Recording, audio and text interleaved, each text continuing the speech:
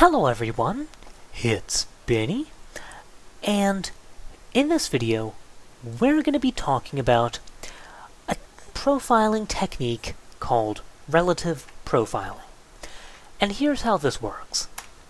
Right now we have a program and it looks something like this. And as you can see, it's outputting some profiling statistics. These statistics may vary for you if you decide to download and try this for yourself, but for me these are what the profiling statistics are. And this is good. These give us a very good idea of what part of the program is causing a performance problem. So for instance, right now I can say rendering, probably causing a performance problem, because sleeping and window sync, we can't do much about. So rendering's probably the performance problem right now. But it doesn't help us do much else. We've identified the problems somewhere in the rendering system, but there's a lot going on in the rendering system. How do we know what part of the rendering system actually is causing the performance problem? And that's where relative profiling comes in. The idea is we will disable certain parts of the rendering engine and see how it affects the render time. So right now it's taking roughly 2.5 to 3 milliseconds. So if I disable part of it and it suddenly is taking 1 millisecond, I know, hey, that's caused rendering to be a lot faster, therefore that's probably where the performance issue is.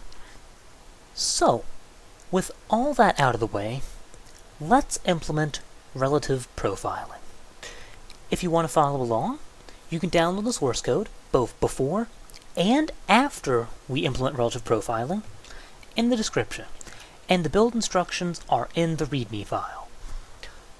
So, how do we implement relative profiling? Well, relative profiling is all about removing certain pieces of code and seeing how your performance changes because of that. So for instance, in mesh.cpp, at around line 219, we have this one line of code right here where we use GL draw elements. And this is basically the reason the GPU does anything. Every time we want to draw something, it issues this command and the GPU draws it. So what happens if we remove it? Well, the GPU never draws anything. It just sort of sits there. It uses video memory, but it doesn't actually do anything. So that might be an interesting thing to relatively profile. This way, if we disable this, we have a pretty good idea of how much time is actually being used by the GPU, and therefore all the remaining time is being used by the CPU. And that's probably useful information for a renderer. So, yeah. So our relative profiling tool needs some way to remove this line of code if we're relatively profiling it. And a good way to do that is with a macro. So in profiling.h, I'm going to define a macro. And I'm going to call it profiling disable mesh draw, sure. And I'm going to start with that equal to 0. So if it's 0, we're not doing it. If it's 1, we're doing it. So I'm going to use a preprocessor if, and if profiling disable mesh drawing is equal to 0, then we don't want to disable this. So therefore, leave it in. And of course, otherwise, we're trying to disable it. And it's really that simple. That's how you relatively profile stuff. You set up macros and, well, you set them up appropriately to remove the lines of code you're interested in. Only thing you got to make sure of is you're including profiling.h, wherever you're using that. So make sure you have that. Now, at this point, you can go ahead and play around with this, set this to 1, and then it'll stop drawing, and then you can see how performance changes and whatnot. But personally, I'm just going to go ahead and implement the remaining macros that I'm interested in. Now, aside from just what part of it's being used by the GPU, another thing that might be interesting is how much time is spent by the GPU on shading. How much time is spent actually deciding what color a pixel should be and, you know, translating the meshes and doing all that stuff. How much time is basically spent not rasterizing. And the way we can do this is just by having sort of a stub shader in our shader.cpp. So that's what I'm going to do. I'm going to have an std string. I'm going to call it actual file name. And normally this is going to be equal to file name. And that's what I'm actually going to be loading here, rather than, you know, rather than my file name, which is what I had before. And I'm going to have an if. I'm going to call it profiling, disable, and it's, I'll say, disable shading, sure. If this is equal to 0, or I guess I'd say if this is not equal to 0, then we want to disable the shading. And in that case, actual file name is going to be equal to, I'll call it Null Shader. So there. Oh, and with semicolon. Don't forget the semicolon. And as before, make sure you're including profiling.h, and also make sure you actually define it in profiling.h. So, I'm going to copy this, and put it in profiling.h. And there. So now all we have to do is create sort of a null shader. So I'm going to go to my shaders, I'm going to copy basic shader as my basis for null shader.glsl. And in here, I'm basically going to remove all computation. My GL position is just going to be set to my position. No matrices, uniforms, text chords, anything. Just going to take in the position, set my output position to the position. It's that simple. And similarly, in my fragment shader, no reading from textures, anything like that. Just going to take my frag output, set it to a vec4 of, sure, I'll set it to a vec4 of 1. So there. It's just, well, 1. It's all white. And there. So, now we have Null Shader. And this one I actually am going to test, because I want to make sure the shader actually builds. And, I for some reason I deleted the semicolon there. So now if I add that back in, everything should build and be fine. So there, we're not shading anything, so we're not generating any proper colors. And as you see, our render time has dropped dramatically because of that. So, yeah, that's a pretty good indication that shading has at least something to do with our performance, but I'm not going to count on my profiling statistics here because I'm recording and, well, my recorder's consuming some resources and whatnot, but yeah. So, another one we might be interested in. Another relative profiling statistic we might be interested in is setting our viewport to 1 by 1. So profiling set 1 by 1 viewport. And the reason this is going to be interesting is because if we set our viewport to 1 by 1, then basically the cost of generating the pixel goes down to 0. So that just leaves the amount of time spent processing geometry and rasterizing it. And that, well, actually, that would even decrease rasterizing to almost 0. So really the cost there is just processing geometry. And that's going to be, well, that'll tell you how much time is spent processing geometry. In general, of course there's some noise, but yeah. So, the two places we need that are window.cpp in our bind as render target.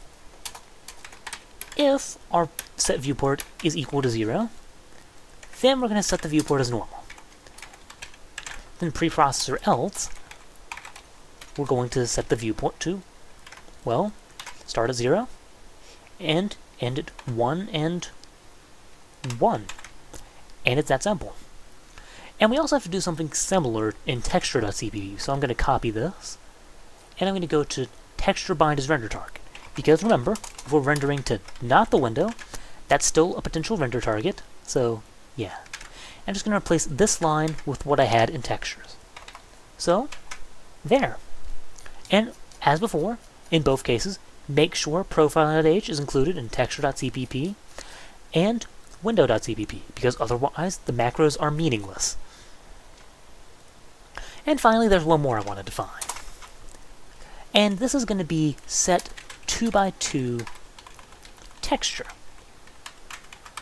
And the reason this might be interesting is, well, using really massive textures, generally pretty expensive. This will be a good indication of how much of our performance is being lost to just using, well, textures. So, if profiling set 2 by 2 texture is equal to 0, then under texture to texture data, I'm going to set my width and height as normal. Then preprocessor else, otherwise, I'm of course going to set my width and height to 2 by 2. And there. So now I should be able to build, and again, make sure profiling notation is included. And there. So, once it builds, I'm not using anything right now, but now we have macros for disabling various parts of the engine and doing some relative profiling. And I think you get the idea of how it works by now, but these, in general, are some pretty good relative profiling macros for just about any rendering engine. These things cost a fair bit, just almost regardless of what you're doing. So there. So I'm going to do some basic profiling off-screen, and I'll tell you what I've come up with. Okay, so I went ahead and profiled the engine with our new tools off-screen, because that way my screen recorder isn't screwing up the results. Now, something you have to be mindful of when you're doing this. Render time isn't just the time it takes to render. Some of the render time is taken up in the window sync time, because that's when the GPU is really finishing up the commands. However, some of the window sync time is also time where the application is just sleeping and doing other things. So, it can be a little bit tricky to properly interpret the results. But, here's what I did, and here's what I'm pretty sure is the issue. Now, when I disabled mesh drawing, it took a little coaxing, but I figured out eventually that the GPU is taking, at least on my machine, roughly about 8 milliseconds of the total time. So it's definitely an issue on the GPU. Now, when I disabled shading, then yeah, that helps. It helps a lot, in fact. But when I disable shading and I set the viewport to 1 by 1, meaning most of the fragment operations are gone, cost is about the same. And when I leave the viewport at 1 by 1, it really doesn't change anything, even if I leave shading enabled. So, I think it's fair to say that our big issue, it's definitely a GPU issue, and it's not a fragment shading issue. Just shading polygons, at least right now, is okay. We're not spending a lot of time shading polygons. Our big cost is just the geometry. We're processing too much geometry too much of the time. And it makes sense in this case. We're not doing anything overly complicated with shading. We have shadows on two different lights, and we're using a forward renderer, which re-renders the entire scene for every single rendering pass. So, yeah, our problem is definitely just not intelligently rendering everything, not rendering only the things we need to. So, in the next video, we're going to be talking about an optimization that can deal with that. It can reduce our rendering to not re-rendering the whole scene every time we need to draw something, but only rendering the parts of the scene that are at least plausibly relevant. And that technique is frustum culling. So, thank you, hope you enjoyed, hope you learned, and I'll see you next time, where we'll be talking about frustum culling, how to implement it, when you should need it, when you don't need it, and all that stuff. Thank you, see you then.